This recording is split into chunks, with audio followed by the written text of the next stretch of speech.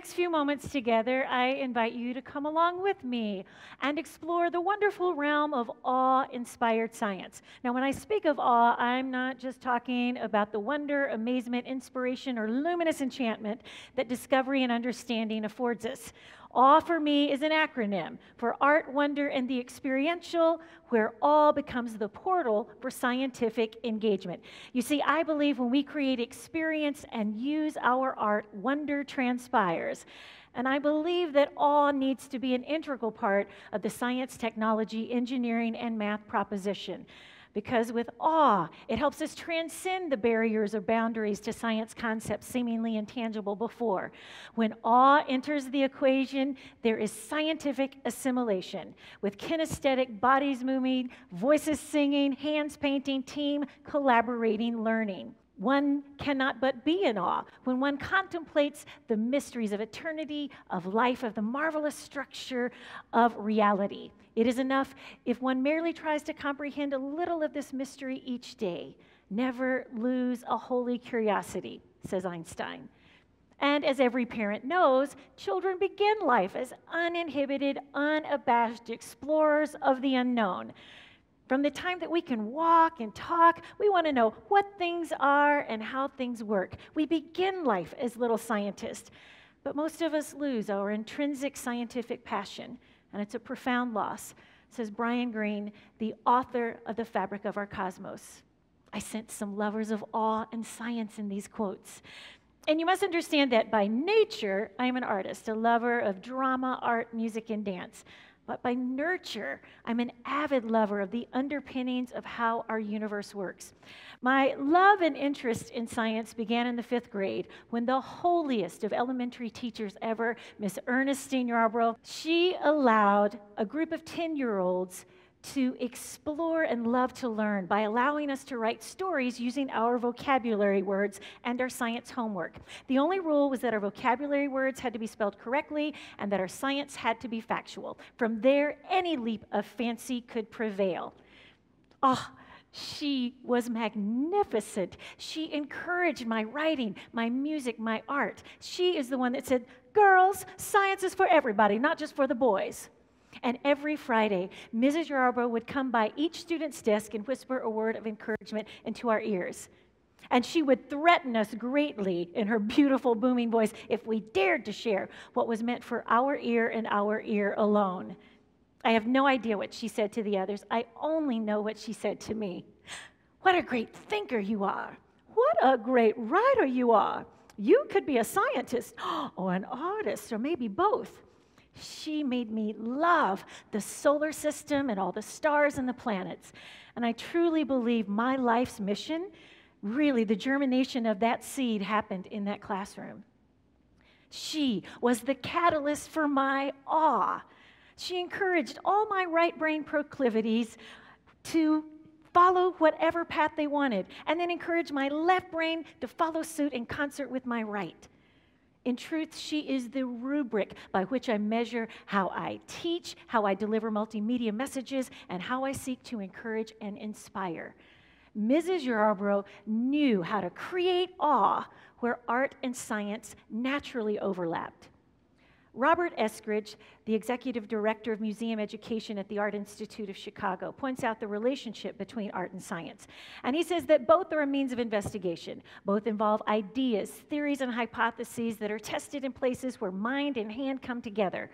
Artists, just like scientists, observe, study, seek to understand, and then, upon gathering their data, transform information into something else. And I ask you, what if that something else becomes a dance, a poem, a painting, a piece of music, a design, an innovation, or an invention? During the Renaissance, art and science were not perceived as being diametrically opposite. Rather, one was seen as informing the other.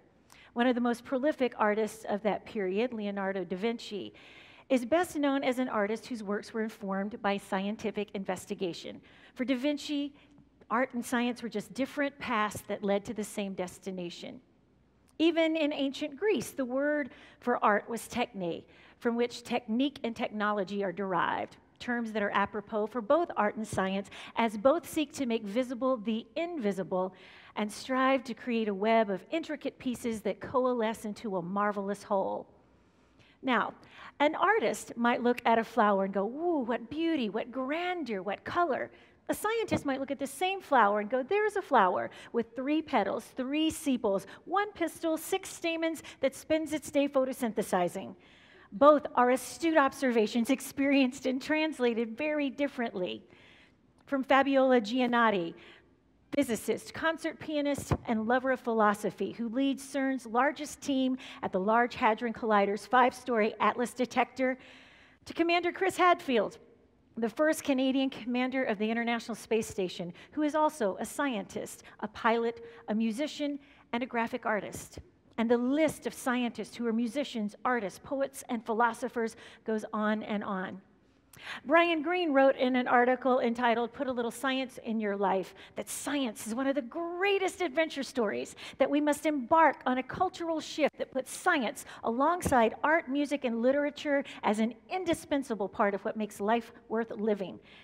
And I got to tell you, I have seen time and time again how integrating art and science provides engaging, thought-provoking, awe-infused experiences for students. And that is why science and art belong alongside each other, motivating the other to its highest. Now, because of how I integrate information, let's take a look at the first word in my version of awe as a way to inspire science. You see, I am always on the lookout for multiple ways that art can be the point of entry for the science concepts I'm trying to explain. Now, a few of my students agreed to come today to help better, yeah, you can give them applause, to help me better show you the awe. Now, let me give them enough space. If I want to teach the movements of the planets, I'm going to ask them to spin on their body's axis to explain rotation. Now, next, I want to ask them to create a movement that represents revolving or a revolution around the sun. I like being the sun. Now I'm going to ask them to rotate on their body's axis as well as revolve around the sun. Yeah, I usually get a few dizzy planets, but other than that, the concepts of rotation, that's right, and revolution are rarely confused thereafter. Why? Because they've had a physical experience and used their locomotor skills to exhibit and understand science concepts. Now, if I want to teach the life cycle of a star, I'll get the students to dance or create a story with their body of that star. So it goes a little something like this. A star begins to form in a nebula, an interstellar cloud of gas and dust, a virtual nursery for all kinds of baby stars. The gas and dust compress because of gravitational forces to form a slowly moving gas globule. Gravity overcomes the gas pressure and the globule collapses. And the globule spins faster and faster. All of the spinning causes this globe of gas to have a surrounding flattened disk called a protoplanetary disk and a central core. The central core becomes the star, and the protoplanetary disk may one day merge into other planets, other stars, or other asteroids. And if there is enough material in this protostar, the gravitational collapse and the heating continue. The temperature and the pressure increases. The atoms get closer and closer together. The hydrogen atoms lose their electrons. Where'd they go? The gas becomes a high-temperature plasma. Plasma! Hydrogen nuclei are then squeezed and squeezed tighter and tighter together. The atoms get closer and closer. Everything gets hotter and hotter. And when a temperature of about 27 million degrees Fahrenheit is reached, hydrogen fuses into helium, and we have nuclear fusion. The energy made at the center of the star presses outward, while the force of gravity exerts pressure inward on all that energy. And when equilibrium is finally reached, we now have a stable main sequence star. But if that star is particularly massive and becomes a red supergiant, then when it is very old and its hydrogen is depleted and it can no longer fuse into helium, the giant star's core collapses. And then when the helium is gone, it collapses again. And then fusion happens again, and carbon and oxygen are turned into silicon. And then the core collapses, and silicon fuses into iron, and everything climbs higher and higher and higher. Oh. And now, again, after all that, the silicon is fused into silicon. The red supergiant is now going to experience iron core overload. Iron is poisoned to a star. The star now begins to collapse from all directions until the iron core meets itself, and the shock waves rebound outwards, causing a tremendous explosion, and the star goes supernova. And I have yet to see anybody not enjoy going supernova. And then I will ask them to collaborate, write a song, and sing it about the constellations. 1, 2, 3. The big dog is Canis Major and sits under unicorn. Find Orion's shoulder, you can see that unicorn's horn. There's a horse named Pegasus that can fly with its wings. Leo is a lion, there's a ram named Aries in the wide open spaces. Just look up, there's 88 constellations. Animals roam across the sky. It's a party every night, running wild in the wide open spaces. Bravo. And then I might ask them to create a rap about the scientific method. 1, 2, 3, 4. Encounter, get curious, and ask a question. That's the first step in the scientific method. And here's what's next on the list. Explore and form a hypothesis. Investigation is a natural progression. Now that's the second step of the scientific method. Now test your theory and experiment and see if your hypothesis is evident. It's the third step after the second, and we're halfway through the scientific method. Whoa! And there is so much more where that came from. Because if I can get a student to dance their science lesson, or draw their invention, or maybe even write a science song or poem, or make a science movie, then all of a sudden that student is motivated to use the whole of who they are, their thoughts, their creativity, and their critical processes in both art and science.